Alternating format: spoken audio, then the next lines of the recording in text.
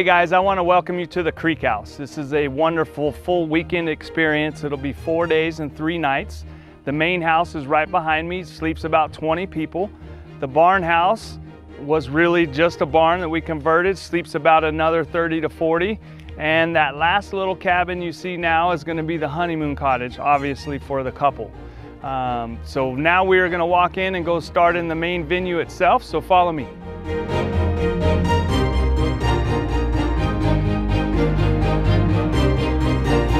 All right, so welcome to the Creek Haus venue.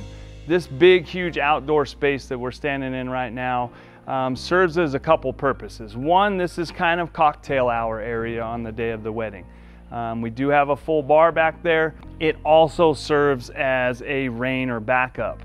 Although it's open air, it still has a roof so that you can be protected if Mother Nature comes in, gives us rain, gives us too much heat, whatever the case may be. We still have an alternate, and then the third alternate itself would be to move the whole venue or the whole wedding inside the venue itself. So I wanted to talk about the lumber a little bit because we sourced this lumber from a warehouse in Tennessee that was built in 1907 and had caught fire, and the city deemed that the building needed to be taken down. I found up here on one of the beams an actual print, and when I looked up that print to find out what it was, it's a town in Wisconsin, and back in the late 1800s, early 1900s, they actually built the railroad to this town so that they could harvest the lumber and harvest the pine and get it to the East Coast. So they helped build the East Coast by putting in this rail system.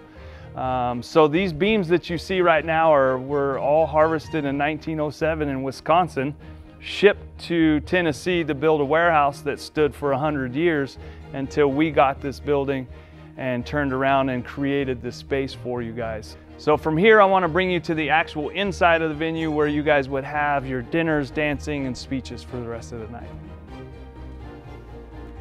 Okay everyone, so welcome to the inside of the Creek Haus. This is where you're going to spend that evening of the night of your wedding. The venue is going to come with a bunch of stuff to help you out, and there's going to be some things that you need to bring in. So first and foremost, we're going to provide all the tables and chairs for you.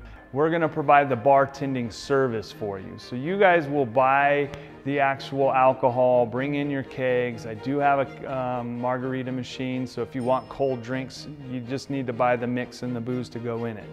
The bartenders will come in a couple hours early, set chairs, get everything ready, make sure the bar is ready and set. There's an ice machine here on site as well, so they'll take care of all of those details for you. Okay? You're gonna have to bring in a few things: food, flowers, cake, photography, videography, and a officiant, somebody to actually marry you. So once you have those things, it's kind of done. I know, a lot of people really stress about weddings. It is a huge day, top 5 day in your life, really. So we take it very seriously, and we want to make sure that you guys are taken care of. So enjoy your weekend here, but this is going to be the main hall where you're going to hang out, eat your dinner, give your speeches, and then party and have fun and start dancing. Okay, so I have one little surprise over here in the corner of the actual venue, and that's going to be your bridal suite. So the great thing about down here and being just off the venue itself is and you're here for that whole weekend, right? So once you wake up in the morning on the day of the wedding, you're just gonna walk straight down to the venue, and you and your girls get to hang out in here, do all of your hair and makeup, and you're right here, part of the venue itself. So you can help with the coordinator if she needs to ask questions. She knows where to find you. It's very easy. Okay, so the last thing I want to show you about this bridal suite is our back porch right here. So what's going to happen is it gives you the ability for you and the girls to just be able to slip outside, take photos, slip back inside, and no one gets to see you guys.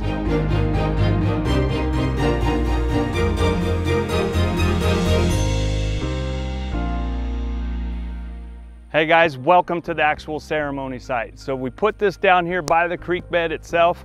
It lends to a vast, huge field and lots of space for everybody.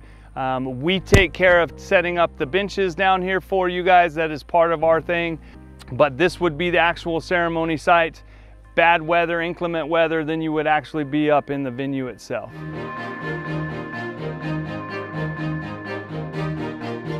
Okay, so right now I'm standing right in front of what we call the social gathering space, or the social patio. It's right between the main house and the barn house, so this gives your guests this great place to hang out for the whole weekend. You're gonna be here more than one day, so you gotta have things for them to do and places for everyone to hang out that's not gonna be in the venue.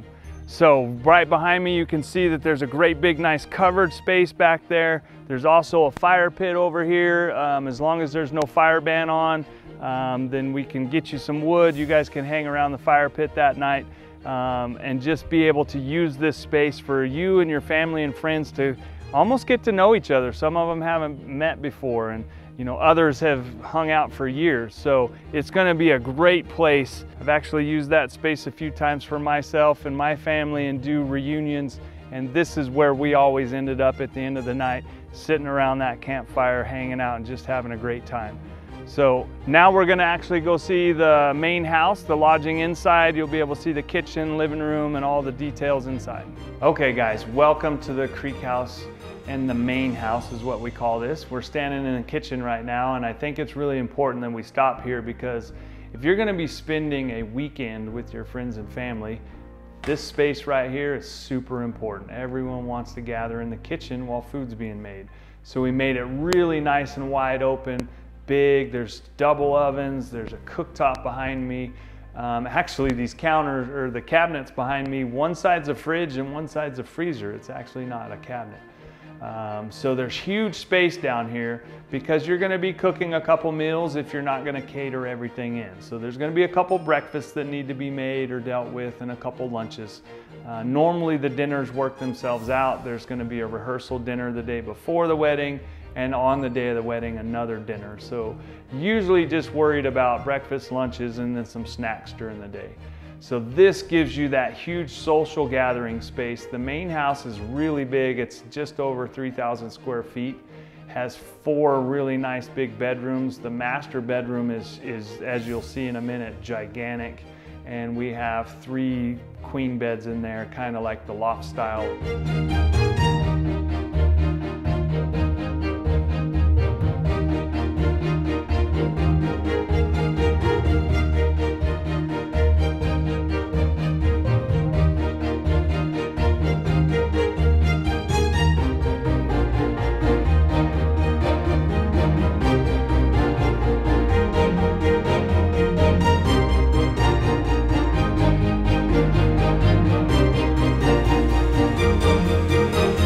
Okay guys, so right behind me here is the back side of the barn house. This might look little, but I've got a huge surprise in here for you. So basically it is 2 halves. They are identical to each other. So when we walk in, you're gonna see 2 bedrooms downstairs with a nice bathroom down there, a kitchenette area for them to be able to use. And then you're gonna go up some stairs into a huge loft that sleeps 10 people. So what I kind of explained to most people is that big loft is either going to be, a whole bunch of guys or a whole bunch of girls in there, or maybe it's a family unit. Like, Uncle Joe's coming to your wedding, and I've got a wife, I've got a couple kids, I've got a grandkid. We can all come over and just take that one space for our family. So it's different ways to use that space.